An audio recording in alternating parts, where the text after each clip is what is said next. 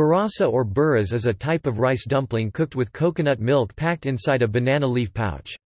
It is a delicacy of the Bugis and Makassar people of South Sulawesi, Indonesia, and often consumed as a staple to replace steamed rice or ketupat. It is similar to lontong, but with richer flavor acquired from coconut milk.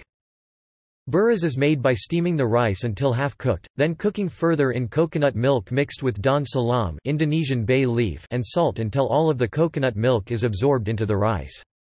Then the half-cooked coconut milk rice is wrapped inside banana leaves in cylindrical or pillow shapes, secured with strings made from banana leaf fibers or any kind of string. Usually 2 cylinders of burasa are tied together as one. The rice packages are then steamed further until completely cooked. Burras can be consumed as a snack with serundeng, spiced and grated coconut granules, hard-boiled egg, or sambal kacang, spicy peanut sauce. Bugis and Makassar people often consumed burasa as a staple to replace steamed rice or ketupat, usually accompanied with koto Makassar, konro, palabasa or nasu leku, chicken in galangal spice.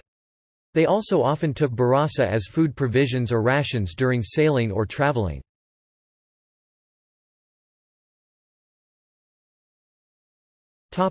See also: ketupat, lontong, lemper, list of steamed foods, suman.